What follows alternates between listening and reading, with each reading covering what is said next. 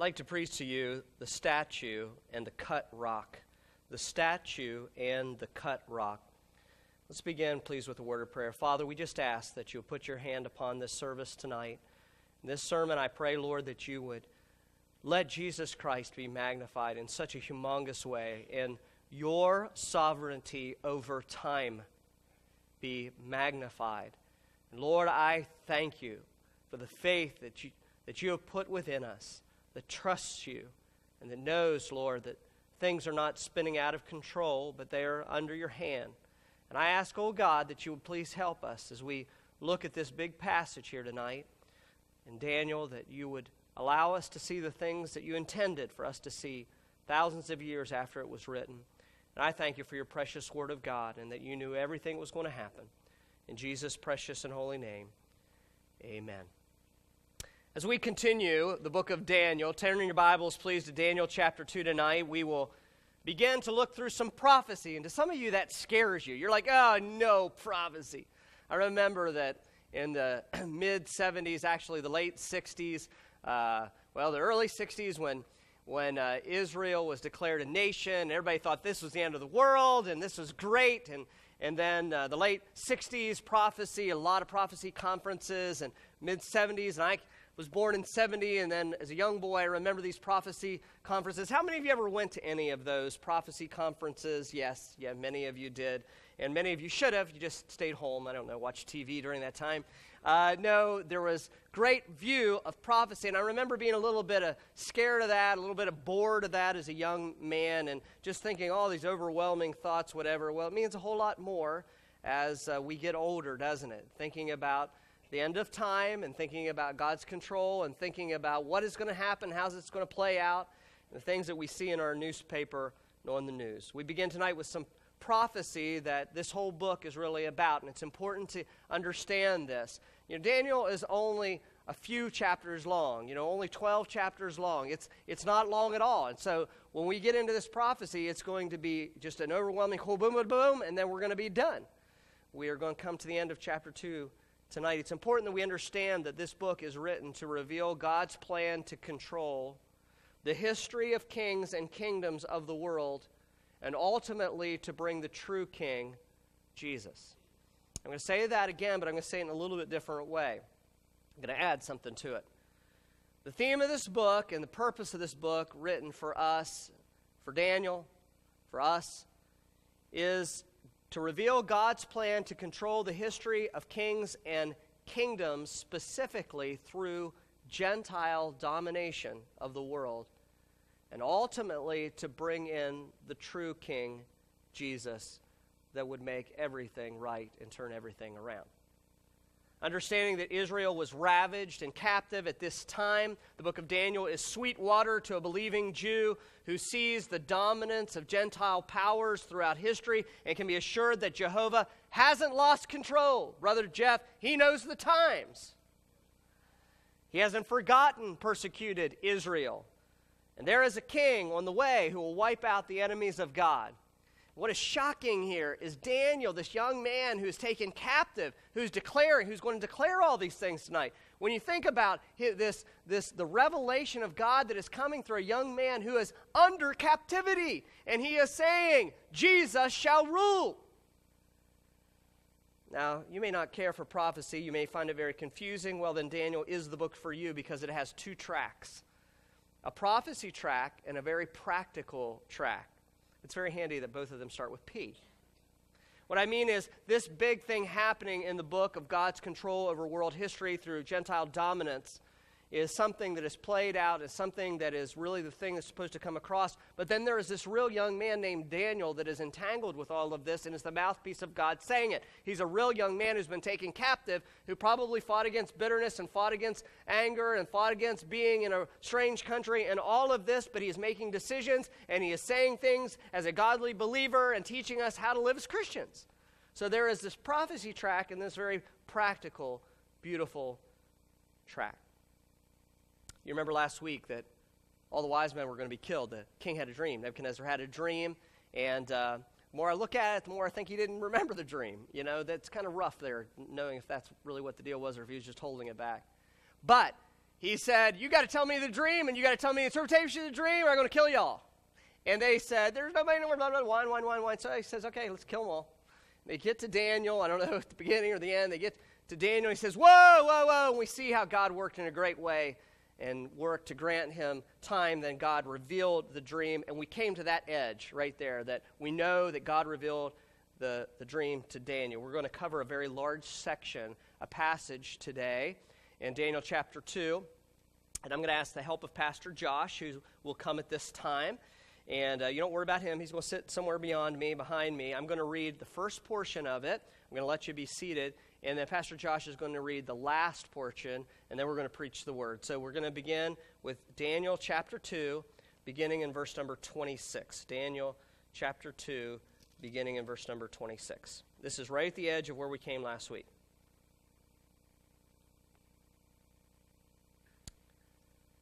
The king answered and said to Daniel, whose name was Belteshazzar, art thou able to make known unto me the dream which I have seen and the interpretation thereof? Daniel answered in the presence of the king and said, the secret which the king hath demanded cannot the wise men, the astrologers, the magicians, the soothsayers show unto the king, but there is a God in heaven that revealeth secrets, and maketh known to the king Nebuchadnezzar what shall be in the latter days. Thy dream and thy visions of thy head upon thy bed are these. Here it comes.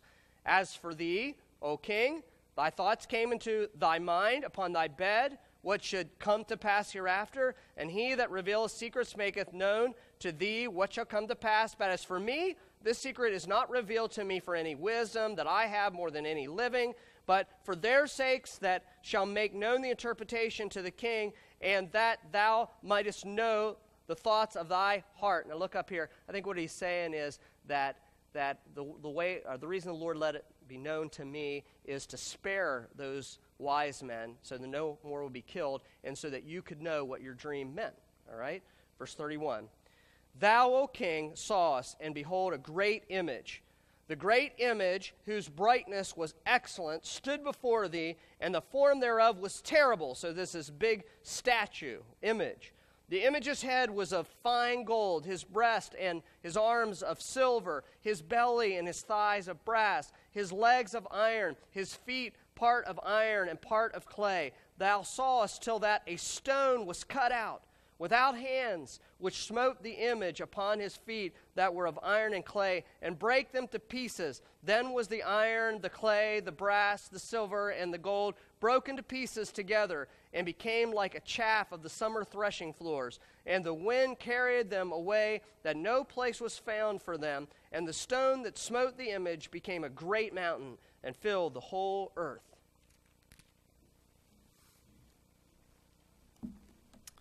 This is the dream, and we tell the interpretation thereof before the king. Thou, O king, art the king of kings, for the God of heaven hath given thee a kingdom, power, and strength, and glory. And wheresoever the children of men dwell, the beasts of the field and the fowls of the heaven hath he given into thine hand, and hath made thee ruler over them all. Thou art this head of gold. And after thee all shall arise another kingdom inferior to thee, and another third kingdom of brass, which shall bear rule over all the earth. And the fourth kingdom shall be strong as iron. For as much as iron breaketh in pieces and subdueth all things, and as iron that breaketh all these, shall it break in pieces and bruise. And whereas thou sawest the feet and toes, part of potter's clay and part of iron, the kingdom shall be divided, but there shall be in it of the strength of the iron. For as much as thou sawest the iron mixed with miry clay, and as the toes of the feet were part of iron and part of clay, so the kingdom shall be partly strong and partly broken. And whereas thou sawest iron mixed with miry clay, they shall mingle themselves with the seed of men, but they shall not cleave one to another, even as iron is not mixed with clay. And in the days of these things shall the God of heaven set up a kingdom which shall never be destroyed. And the kingdom shall not be left to other people, but it shall break in pieces and consume all these kingdoms, and it shall stand forever. For as much as thou sawest that the stone was cut out of the mountain without hands, and that it brake in pieces the iron, the brass, the clay, the silver, and the gold, the great God hath made known to the king what shall come to pass hereafter. And the dream is certain, and the interpretation thereof sure. Then the king of Nebuchadnezzar fell upon his face and worshipped Daniel, and commanded that they should offer an oblation with sweet odors unto him. The king answered unto Daniel and said, Of a truth it is, that your God is a God of gods, and a Lord of kings, and a revealer of secrets, seeing thou couldest reveal this secret.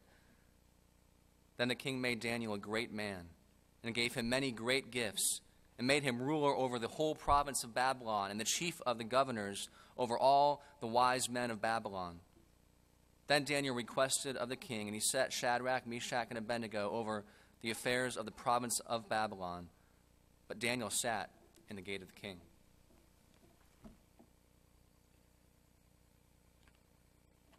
You see here in these verses 4 divisions.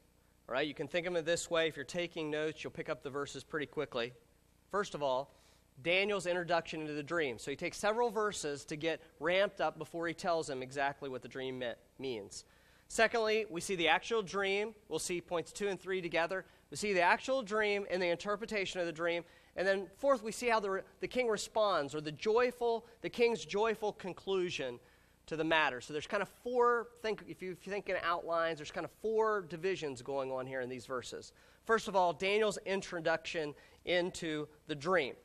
As Daniel confirms that he knows the dream early on, and if you turn back to verse number 26 or so, as he confirms that he knows the dream, he says some very solid and applicable things for us to apply to today. This is the practical track. We don't want to skip over it too quick. We want to learn what's here and what he says.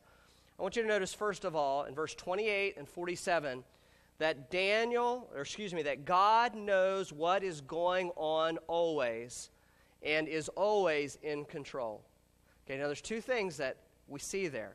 God knows what's going on always. He knows exactly, I'm going to freak you out a little bit. He knows exactly what's going on here at Lighthouse Baptist Church, and he is very cognizant and thinking about what you're thinking about right now as you hear me preach.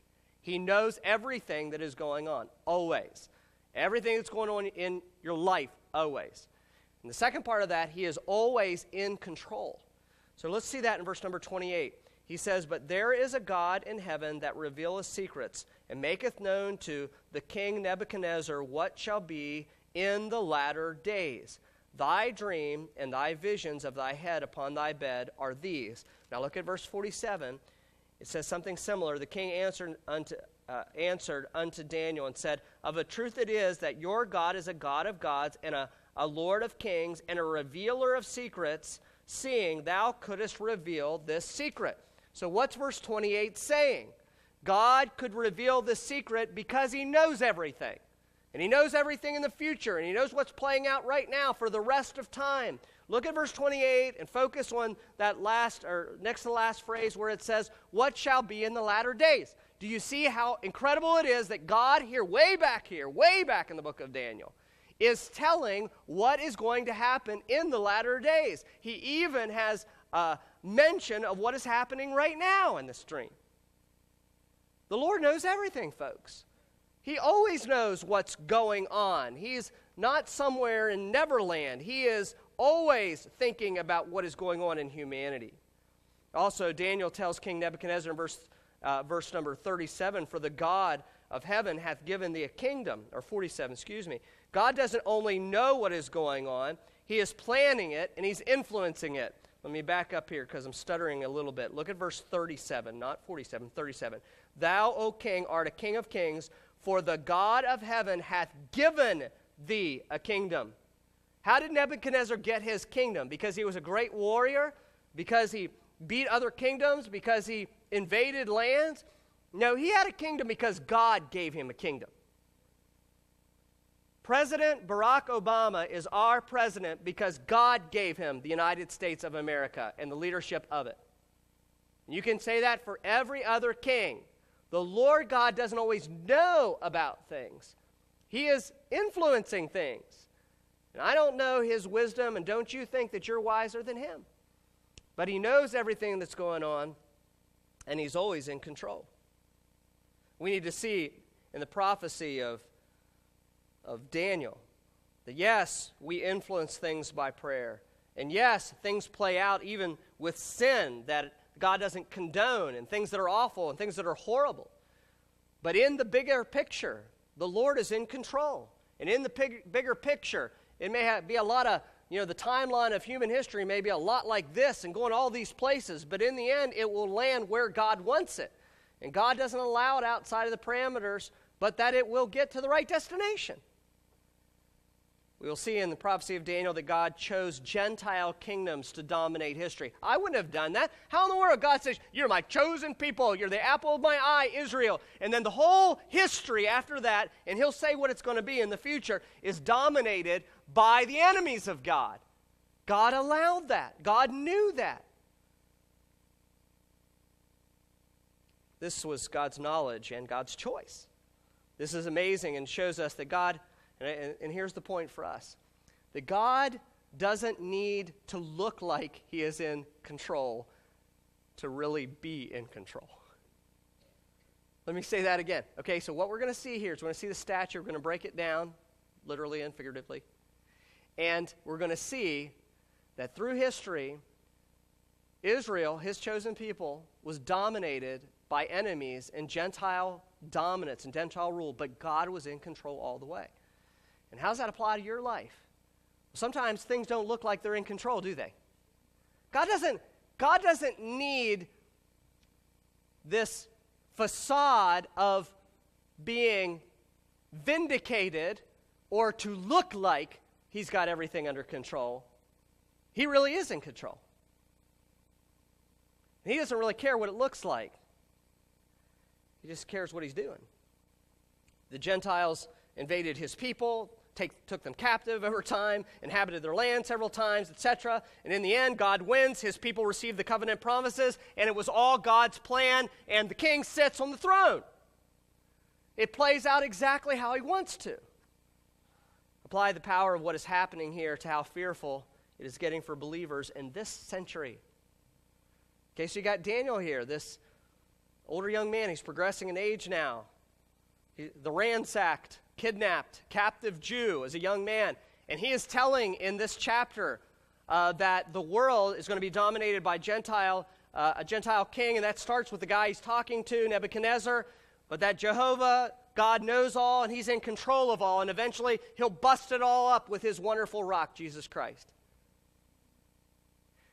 You got this snotty-nosed young man telling this king, and in the end, the king's bowing to the kid. God is in control. Let's glory and apply that to our sin-sick government and the evening news tonight. Hear and be comforted in that phrase in verse 28, what shall be in the latter days, God knows. He is in control of the whole history of mankind, and that is amazing assurance. So much in control that he tells what's going to happen before it happens. And now it's just history book to us as we look back. And any public school can look back at the same thing that we're going to look at tonight. Here it's given us prophecy. Now it's history. Apply that work of God to your life when things are spinning out of control and the times are not what you think that they should be and you don't know what's going on. God doesn't need to look like he's in control in your life to really be in control. He's in control. Have peace in your heart about that. Many times we cannot feel the control at all. It just feels like you're spinning. It feels like you've been at one of those rides at the amusement park when you get up and you're about ready to, you're just like everything's moving like that. I notice that as I get older in life that happens like on swings now to me. I don't know. Well, I'm telling you, I can't tolerate anything now. Doesn't that feel how life is like sometimes? Like whatever. If you stop and think for a moment, you think, who put me in control of this house? Who put me in control of this checkbook? Who put me in this job? Things are out of control. Help me. Well, there's a God who's in control. He really, really is, even when it doesn't look like it. Application number 2. Look at verse number 30, please, if you would. It says, but as for me, this secret is not revealed to me for any wisdom that I have more than any living, but for their sakes. And he goes on. Do you see the humility of Daniel? He took the time before he explained the dream to say, I'm nothing special, King. He put the finger on the glory of God the whole way through this. Any gift, talent, ministry, influence, advantage, that you have in life has been given to you by God, not yourself. And it's been given to you by God for the benefit of others and the service of the Lord, like the end of the verse says. It's been given to you for others, not to prop yourself up. So that means there's no room for personal pride. You don't have anything but what you've been given.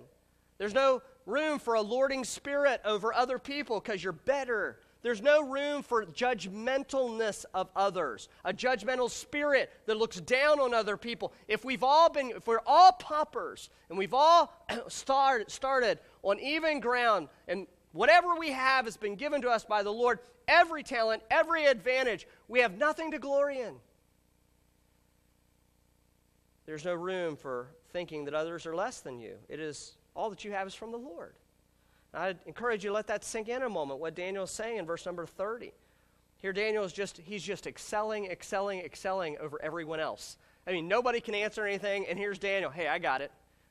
The Lord has told me. He's over and over in this book just rising to the top, and yet he is so humble to know and to say to this king, in this situation, any other person would have tried to get the advantage. Any other person would have taken anything that he could get from the king except Daniel. Daniel humbly, he says, I have nothing but what I've been given of the Lord. I'm no one different than any other person, living thing. Let that principle of being a pauper that has only been given things to control the outlook of your life. I'm just a pauper. Anything that I have is any advantage. If I'm prettier than other people, if I am taller than other people, if I am better looking, if I am whatever, if I have more money, if I have a better job, if I have more possessions, if I've been given better ministry influence, if I have a position, if I have this, if, I'm only a pauper that's been loaned these things. They're not mine. I don't have them because of me, is really what you need to get, like Daniel. That will serve you well as it did for Daniel. Points 2 and 3 here in our outline. So we progress. Now, what about the actual dream and its interpretation? Okay, that's in verse 31 through verse 45. I won't read it, but you can scan as I preach it to you. He dreamed of a great statue. All right, guys, show them the great statue. That's not exactly a photograph, but it's real close, all right, to what he dreamed there. All right, he dreamed of a great statue that you see on the slide. You see that the body parts, it's repeated kind of twice here in our verses we read. The body parts were made of different metals. The quality and the strengths of the metals probably coincide with what you would go back and look at history about the kingdoms in some way. Okay, we're not going to get bogged down by those details. Also, the actual body parts of what is gold or what is a head and the arms or whatever, they seem also to coincide with the empires. They're like that. For instance, I'll just point out one, the Medo-Persians being, the chest and the two arms, Medes, Persians. That kind of coincides too. Now understand that there is no question. Sometimes when we come to prophecy, you have scholars, you have pastors that have studied these things great way and say, I believe this to be this. This is not like this at all. This is history, all right? What is being played out will be repeated in the chapters coming. And what I'm saying is nobody is guessing at these empires. This is really very clearly what these things mean, what this statue means. Sometimes in prophecy conferences and things like that, someone will say, that I believe this is what this means or whatever. That is not what this is. What you see up here on the screen is now history. Babylon, Medo-Persia, Greece, and Rome. The history of controlling kingdoms from about 600 BC to several hundred years after Christ. God has given it as prophecy, as I've said, but it is going to be repeated in the next chapter. And now you take a history book and you open it and you can see the dominance of these kingdoms. Gold. Babylonian Empire, that was present day in Daniel. This is Nebuchadnezzar, who is the king of it, and he's talking to him. Silver, the Medo-Persian Empire. Bronze, the Greek Empire. Iron, the Roman Empire. The feet, part of iron and clay. more modern times, more modern divided powers, that many very strong powers that can't mingle together, that are against each other, that are now at the end of the world. That could refer to many powers that were after the time of Christ, and even in modern days or fairly modern days, Axis and Allied powers and things in between, divided Western powers. You can refer to the United States. It's probably included in that idea, these broken up superpowers. Now, there is some detail in the phrases in the last part of chapter 2 that we're not going to handle, but I want to refer you to a good book or something that you can work through some of them. There's a detailed book called Things to Come by Pentecost. If you're a reader of prophecy, that is a great book, and I would encourage you towards that, and we can encourage you towards other books. But this statue here is a view of world history that is dominated by great kings and kingdoms that thought that they would never fall. There will be a time where America and China and North Korea and Russia will be nothing. Don't get stuck. These guys were all stuck. Nebuchadnezzar thought that he was great and he would never fall. But there's a wonderful thing in the dream, and that's a prophecy for us concerning this statue and concerning the times in history as they work down from the head to the feet. It's in verse 34 and 35. Let's read it, please. It says, "Thou sawest till that a stone." Okay, so you got this statue, but then all of a sudden something happens. Nebuchadnezzar in his dream, he's staring at the statue. "Thou sawest till that a stone was cut out without hands, which smote the image upon his feet that were of iron and clay, and brake them to pieces." That was the iron, the clay, the brass, the silver, and the gold, broken to pieces together and became like chaff of the summer threshing floors. And the wind carried them away, that no place was found for them. And the stone that smote the image became a great mountain and filled the whole earth. Imagine old Nebuchadnezzar dreaming away, snoring away, sawing logs. He's dreaming about this amazing statue. And then he saw a giant stone flinging through the air, and it nails the statue in its feet of iron and clay. And the whole thing crumbles and breaks apart like chaff into powder. Someday, folks, soon and very soon, that wonderful stone will fling, as it were, from nowhere. The stone not made with men's hands. It was born of a virgin, cut out of the Godhead, not by men's hands. It will return to take down all the kingdoms of the earth. His name is the Lord Jesus Christ.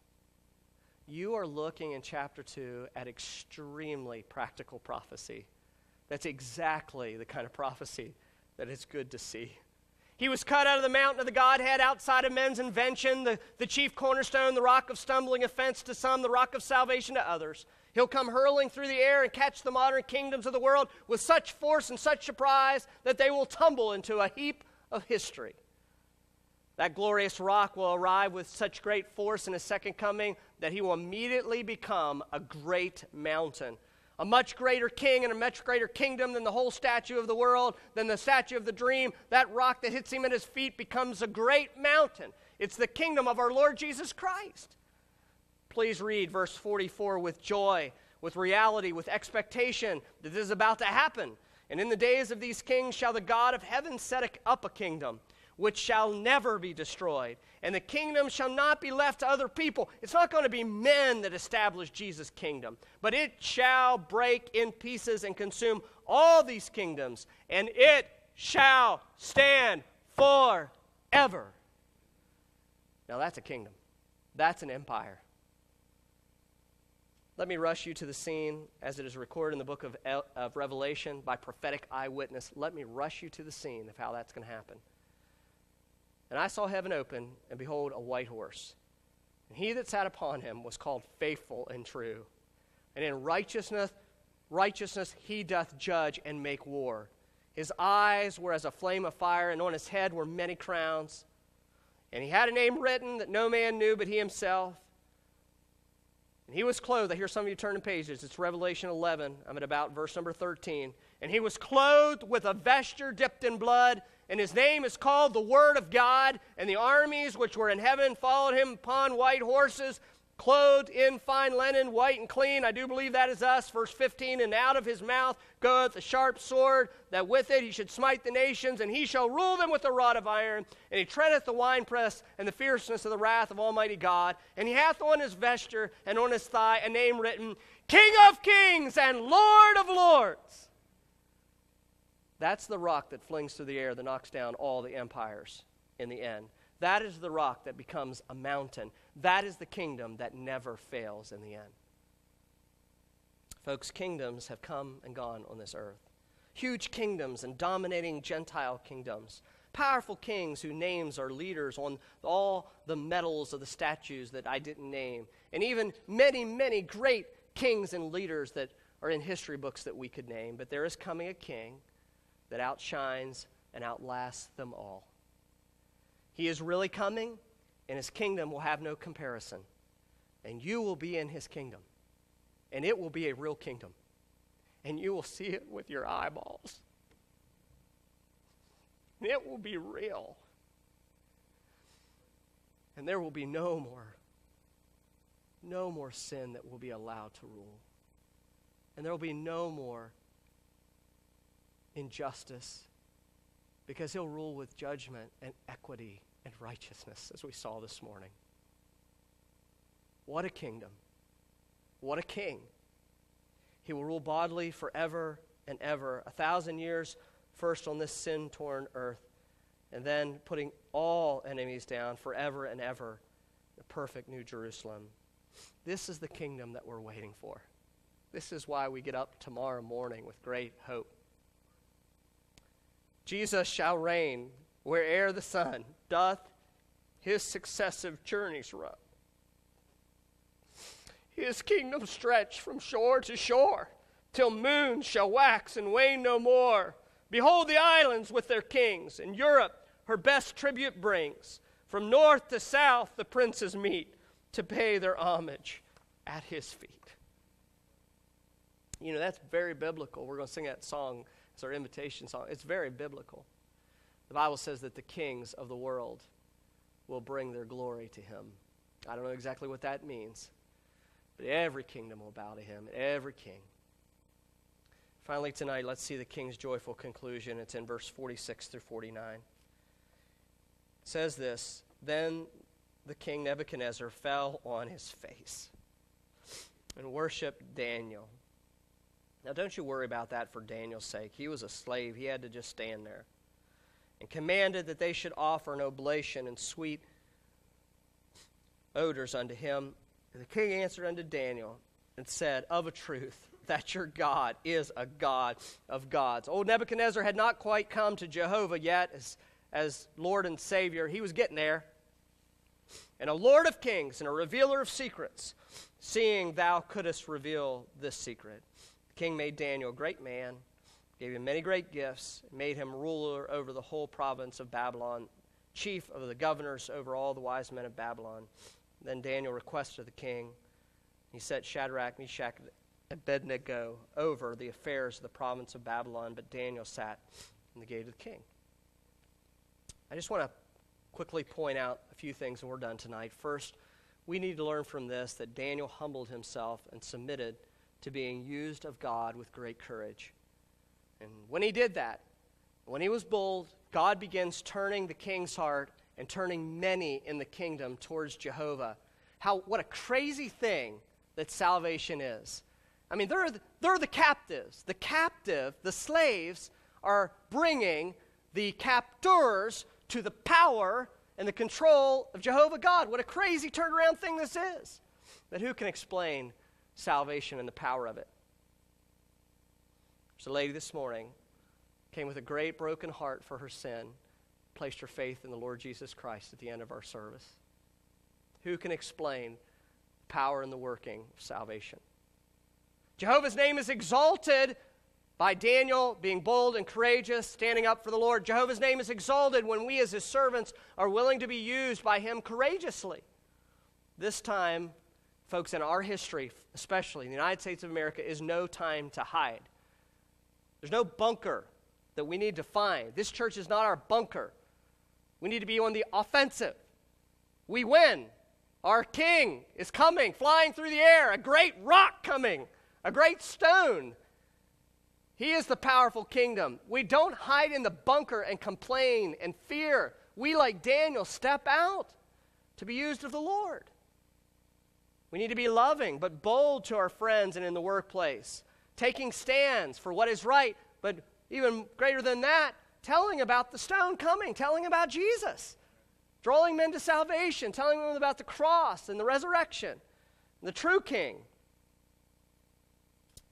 Folks get a vision of the giant rock of Jesus flying through the air and destroying all his foes. He is going to win. Be confident and joyful about God's hand on history right now and be a part of it. The evening news shouldn't make you turn it off with a scowl. Just teeing up the ball. The great cut stone. It's going to fly through the air. You need to be verbal and lovingly courageous, and God will get the glory from you, the same as he got from Daniel here. You may be able to influence many people by your bold and courageous testimony. God uses this to move Daniel to even more influential places. A great ruler, he's able to influence Daniel in future passages, in Nebuchadnezzar, in future passages, and the whole kingdom in a much greater way. The Lord may use you that way. Daniel's able to speak the gospel. He is speaking the gospel when he's talking about this rock that is coming. He is telling about Christ. He's speaking about the great King, Christ. I don't want to take our mind off of the great stone of Jesus Christ tonight, but I want to show you one more very practical living thing, the practical track that this chapter ends with in verse number 49. When Daniel was exalted, he doesn't forget his friends. And I know this is really a minor point when you think about the great stone of Jesus Christ, but he doesn't forget his friends. And the Lord puts verse 49 for our practical knowledge. You know, you would think that he would get puffed up and prideful. He's exalted to this high position, but he is still humble. And he asked the king that his buddies would be exalted with him. Folks, do you know tonight that the second great commandment is that we should love others as ourselves? Do you know it is our joy as born-again believers to encourage others, to edify others, to lift others up, and want to see others succeed? It was 1 Corinthians 13, that great passage of charity that says that love seeketh not her own. It's not just wanting yourself to be exalted. You know, Daniel wanted others to be exalted. That great passage, 1 Corinthians 13, also says that love hopeth all things. It wants the best for others. That's selfless love. So I don't know how you need to apply that about remembering others when the Lord allows you to be exalted. But this is a true show that Jesus Christ is in you. I need to work on this, and I think that probably all of us do. As you think of this big world tonight, the history of mankind, the future before us, if you and I will keep our confidence on the eyes, and our eyes on the heavenly cut rock Jesus that is coming, we will not be overwhelmed in this time period, in this really small time period, by fear and confusion. We will be confident and stand for what is biblical and right by God's words. We will want to bring others to stand on the rock and not be crushed by the rock. Tomorrow you enter another day in the human experience. I want to encourage you that you enter it looking for the rock that is flying and coming from nowhere to set all the wrongs right and to establish a kingdom that is forever. Our great Lord and Savior, Jesus Christ. Would you take your hymn book and turn to hymn number 250?